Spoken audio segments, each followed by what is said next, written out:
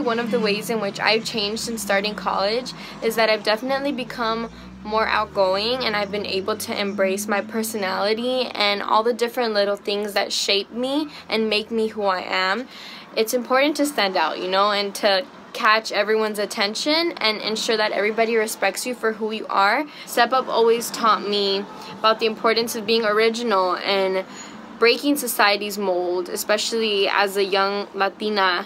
I've been able to break so many boundaries, being the first in my family to go to college and being, a woman in college.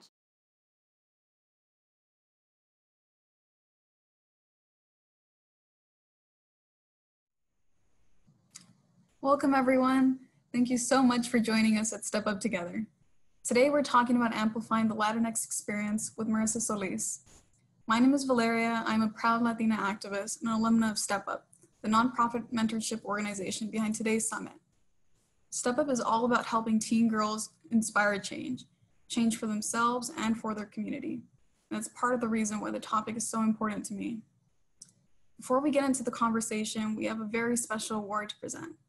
Each summer, Step Up presents its Inspiration Award to a woman who inspires other women and girls to fulfill their potential.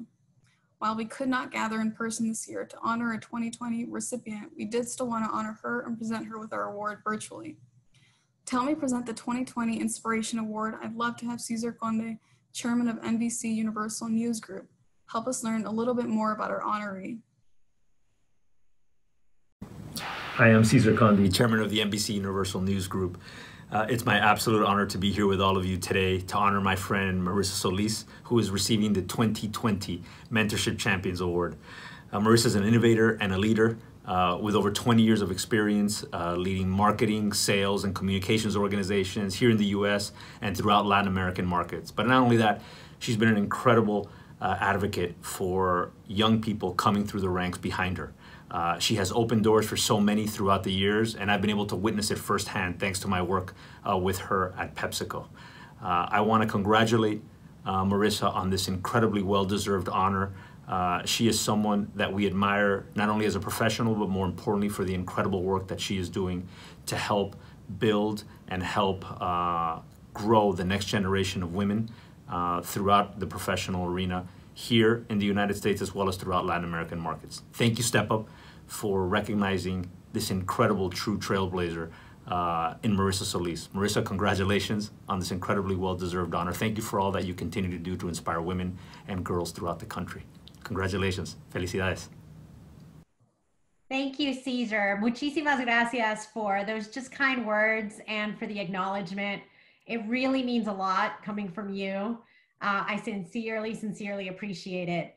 And, it's really awesome, and I'm humbled to receive this award, but more importantly, I'm excited to be here to talk about the future generation and really the change and the impact we can make. So I'm excited to be here with Valeria and get a chance to have a great conversation about her future and future impact of Latinos. Hi, Valeria. Hi, I'm Marissa. It's so good to see you. And yeah, definitely resonate with the next generation. Your journey and perspective is inspiring to anyone, but yeah, I'm especially moved as a young Latina activist on a mission to empower the next generation. So I have a list of questions I'd love to ask you, and I wrote these myself. I would love to know, was there ever a time when you felt overlooked because of your background? And if so, how did you overcome such a challenge? Yeah, I will tell you, I feel overlooked all the time. I mean, even to this day, there's always somebody that overlooks you or ignores you because of, your background, where you may come from. Even early on, because I was an immigrant coming to this country, being a woman, being a Latina, the social status that my family had, like all of those things just caused people to overlook me. And I think, over the years, that fueled my resolve and made me strong. I don't like to be underestimated. So, as I've shaped my own kind of internal voice, I've built that courage to just shine my light, be who I am, no matter what people say. And even as to this day, if somebody overlooks me or underestimates me, I think they're sorry afterwards, right? Because I just come back strong, because I want to prove them wrong. That's so great. Yeah, raised to make your voice louder. Yeah. Yeah, I can definitely like relate. I think I was fortunate enough to have like a mother, or I was raised more heavily by my mother, and she has this very powerful presence, and I feel like I was able to get influenced by that and bring it on to like all those different spaces, or maybe I didn't feel as big, but yeah, I'm so glad. That's great. Moving on. Was there ever a time where you doubted your own expertise and qualifications to do a certain job? Yeah, I think, very similar. I think always, right? You always, it's a natural tendency to be afraid when you face something new, when there's a new opportunity. You're afraid because either you've not tried it before or you feel uncomfortable. But I would tell you, I think the key is to always take that step anyway. Do it while you're afraid and embrace that fear, because that fear kind of gives you that energy and that strength. And over time, you learn to nurture. I was talking about that inner voice. It's so important because that voice inside, often it's negative. I don't know why, right? You're born with it and it's like, no, you can't do this. Oh, I don't know about that. It kind of gives that doubt. But I think over time, if you learn to nurture it and make that voice your champion and make that voice kind of your warrior, then it's great. Because every time I doubt myself, even to this day, it's my inner voice that's saying, no, come on, you can do this. It's okay to be afraid and okay to be uncomfortable. Just go for it, right? And lean in. And I think that's what's helped me over time, just overcome that fear. It's there. I'm still afraid today, every day when new things come up, but I've learned to just overcome it and do it anyway. Yeah, I think that's, so true. You can only ever get accustomed to it and strive for a better understanding until you actually dive into that fear. And yeah, I'm so glad that you were able to change it into like a positive inner voice. Yeah. Moving on, and this is related to the communities, that we're part of. Having read about the responsibility that you feel towards representing underserved communities, was there ever a time that you felt you may have been taking on too much with everything you do all together? And how did you gain the confidence to keep going? Yeah, I think that's a great question. Unlike the other questions, I never felt that. I always have had, the energy and motivation to serve. I think it's something that's just innate within me. But I will be, honest, I don't think it was until this year, frankly. And it was right around the time George Floyd was killed, and, all of the unrest and everything that happened in our country post that. There was just so much pain in the country, and I really felt it. I mourned it, and I felt tired. I think it was the first time ever in my life that I did feel overwhelmed and tired of the fight, But as I reflected, and I had a lot of great conversations with, a lot of people in my community, my family, a lot of my Black brothers and sisters. And it was great just having those conversations, knowing there's a community around you, and they helped me. And, it's kind of like recharging your batteries, right? They helped me recharge and reflect, and gave me a reason to just keep fighting. Because now more than ever, we need people to be involved, to give back to communities, to unite our communities. So I'd say never had I felt overwhelmed until this year, and I've learned a lot, and I'm ready to fight again. But it was a good moment of reflection for me. Yeah, I think it's totally fair to have days where you either just like let your blood boil, or where you just need to like kind of absorb all that pain. But I'm so glad that you were able to find strength in your community again, to keep pushing on. With that, you volunteer your time as a board member for nonprofits helping Black and Brown communities in Dallas. Why is that important to you?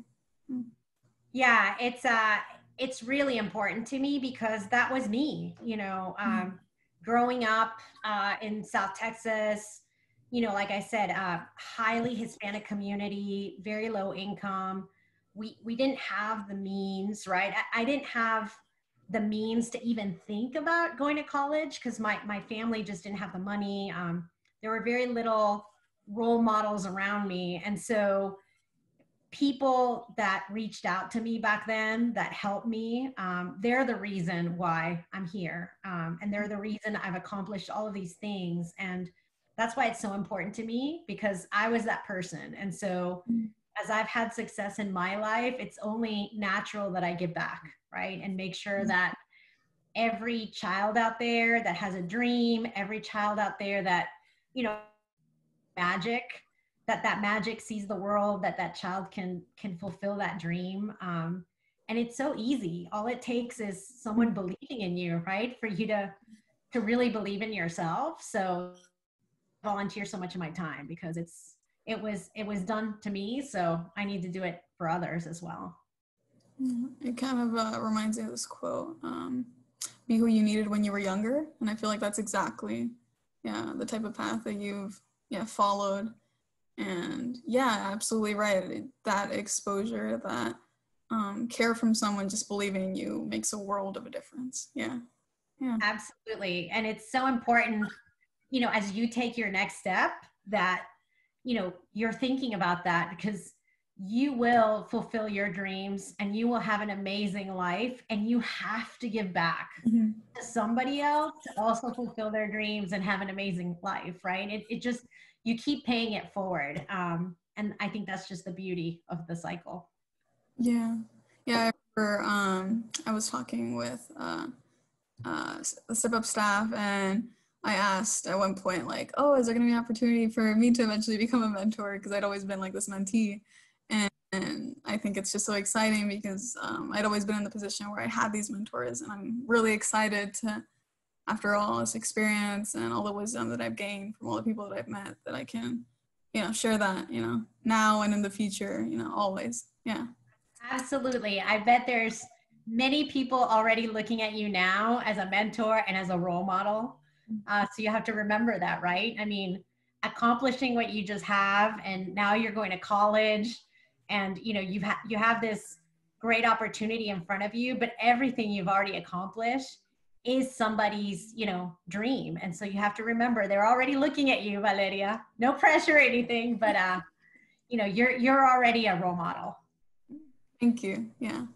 And as we mentioned mentors, moving on to the next question, who would you name as some of the most impactful mentors in your life, and why were they so important to your growth? Wow, I've had so many, throughout my life. I've been extremely blessed in that regard, but I'll give you 4 that have, I think, really changed for me the trajectory of at very important moments in my life. The first was my grandmother. She was a very strong woman. When I was very young, I lost my father.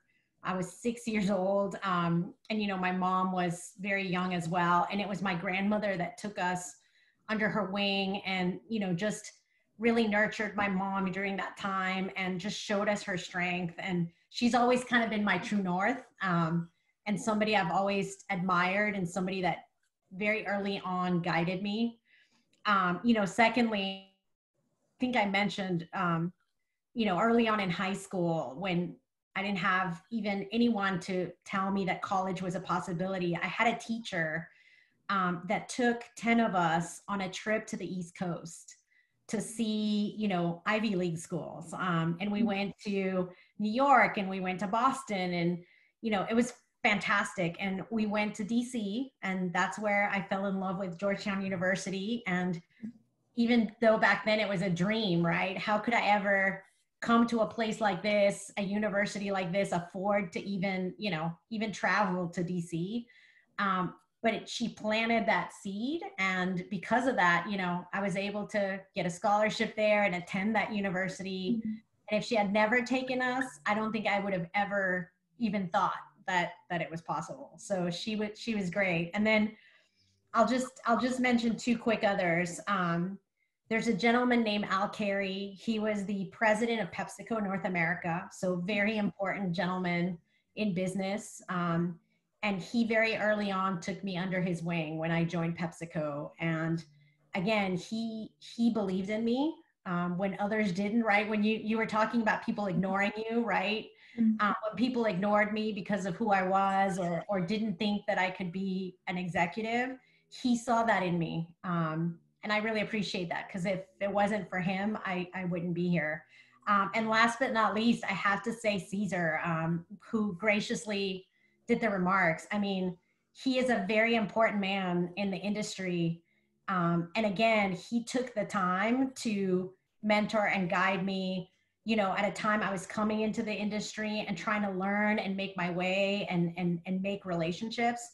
And he really paved that path for me and has always been there, to really guide me in my professional life. And I really, really appreciate him for that. So just different, along the way, different mentors. And there's been so many in between, but those four, I think, have made a big difference in where I am today. And I just wanted to acknowledge them. So thank you for asking the question. Yeah, just you mentioning your grandmother, again, it reminds me of my mom too, just in that same way. Like, yeah, it's a privilege to have grown up with such a strong and influence. And I think it's really great that you also had mentors that recognize, how innately like powerful and capable you were. And I feel like we all need that. Yeah. Yes, for sure. Always, honor the sacrifice your parents make to be where you are. And if you do that throughout your life, it keeps you grounded and humble, because you'll be a big star, you'll make it to big places in life. But you always have to remember where you come from, because that's what keeps you grounded and humble and your heart full, right? Yeah. All the whole future is like defined by where we start. And I feel like that, at least that's the case. Yeah. For us. All right. So with that, we have time for one more question. What are some words of advice that you feel may be helpful to some young Latina? Oh, actually, sorry. One question before that. Okay. What are the most important lessons you would want your daughter, as a mother, to take from the intentions you have and the work that you do? Yeah, this one is wow. It's such a question, because I think about it every day. I have a 15-year-old. She's a sophomore in high school, and every day I think about what lessons I can give her. And I always tell her, first and foremost, be your whole self. Be who you are always. Let your light shine no matter what. Let us see your magic, even and especially in the darkest of circumstances, or if you're afraid, even then, let us see your magic. I always, and I tell her to be kind. The world sometimes is not a good place. Most of the time it's a good place. Sometimes it's not. And so I tell her be kind and be a force of good, to bring people together. And the last thing I tell her is, don't be afraid to seek help, because there's so many people out there that are so willing to help you and, and just give a hand to making you a great person. And so don't be afraid to ask for help. And that's what I tell her. And, hopefully she's taking the advice. And, we'll see what happens in her future, but it's definitely something I think about every day, for sure. Yeah, well, I feel like you just nailed it with like those main points. She's definitely lucky to have someone like you. Be true to yourself, make sure to be compassionate to like a world like this, and make sure to always be willing to also like accept that help and ask for it, because we can't just we're not invincible. We all need that support. So I'm sure she is already developing, so she's thriving under your care and love. All right, so the actual last question this time. What are some words of advice that you feel may be helpful to some young Latina girls who may not have any positive role models around them? A lot of what I just said about my daughter, I think the biggest thing is, it is about being yourself and shining your light. That's not always easy when you have no one around you. So I'd say the first thing is, you've got to learn to very early on cultivate that inner voice. You are your biggest champion. And so learn to, you know, have that warrior inside you that says, you can do this. You know, you can conquer the fear, you can conquer, you know, the nerves, and you can, and you are amazing. So that inner voice is so important. And I would say, you know, build that. And then don't ever forget just that magic and that light, right? You gotta shine it. Sometimes the places are very dark, and you have to just remember you have a very bright light that you got to shine. And I think, you know, if you strengthen your voice, and if you shine your light and do things and lean in, even if you're afraid, right? Then I think everything will be fine. And the last thing, and I said this to my daughter, but make sure you pay it forward, right? We are in this world, and we are so blessed to have people who reach out, who help, who push us up. Make sure you pay it forward. And when you are out there and you've made it in the world and you're living in a fabulous life, you've got to reach back out and pull others with you. Because that's ultimately the most rewarding thing. It's not all the success, right? I mean, success is great, but the most rewarding thing is seeing others succeed because you helped them or you believed in them. So I'll say that to you, Valeria. I'll be following you and seeing how you do. And it'll bring me tremendous joy as I see all the milestones, right, that you're about to go do as you get into your college years, and then even beyond that. So that's great. Yeah, I feel exactly the same way that, you know, if I were to answer like the same question too, just reminding them to, like, you know, believe in themselves. Like, I guess we don't always have the privilege of having that support or mentorship. So a lot of times it's up to us to, like, you know, develop that inner courage to just be us and feel capable, and also take advantage of the opportunities that we have, because, you know, it's clear that once you do gain that little bit of like exposure, it just takes you so far, and it definitely like widens your world and widens your imagination. And just as important, what you said, like giving back, I completely resonate with that. Every time like I've been low, the thing that saved me was compassion. It was seeing people as, you know, human beings, and seeing them as people that I could also help. You know, that's, yeah, I definitely say that's my main mission, you know, helping others. And yeah, and I'm so glad that yeah, we can be part of that, the same mission. Yeah, thank you. So with that, thank you for being with Step Up today. We are inspired by the change your talent has created, and we thank you for sharing with us. For our guests, today's session has been offered in support of Step Up, the nonprofit hosting today's summit. Step Up hopes to raise over $500,000 today to fund mentorship programs that support girls and young women in becoming confident, college-bound, career-focused, and ready to join the next generation of women leaders. Please consider helping us reach this goal by visiting the donate icon on the Step Up Together website or app. Thank you for joining us. Thank you, Valeria. You're amazing. Let me give myself a head. Let me